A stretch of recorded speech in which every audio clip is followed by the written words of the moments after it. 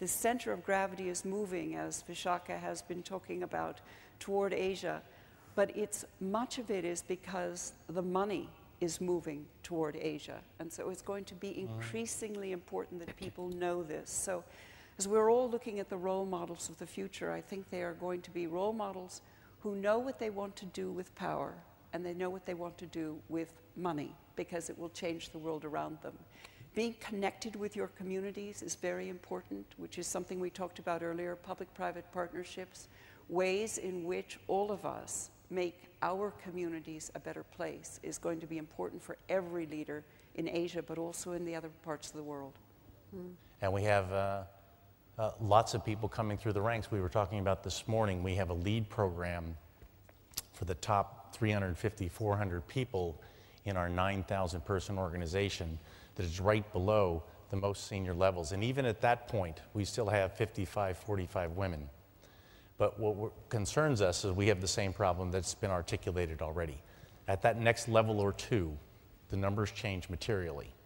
And what we're trying to figure out, and I don't have the answer, it's the question we pose, is there something that breaks down in the process? Has the meritocracy come off the rails at the senior level? Is there something visible or invisible, conscious or subconscious, that changes for these very, very senior roles? Because up to that point, our talent machine does a fantastic job of lifting people up, right person, right job. And that's the part that we're struggling with. We have the same problem everybody else does, but we have great success up to that point. So the marzipan layer that you the famous marzipan layer I learned about this morning.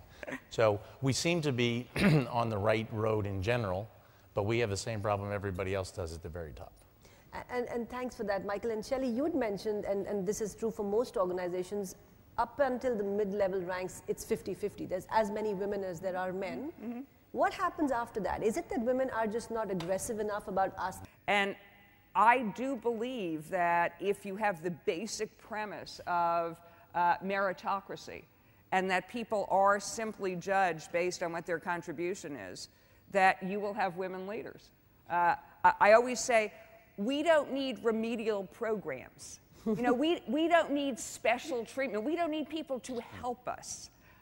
All we need, actually, and I can live to tell the tale, is an even playing field where people are judged based on what they can do. And then I believe you get success. Now, how you get to that point everywhere is the topic for conversation.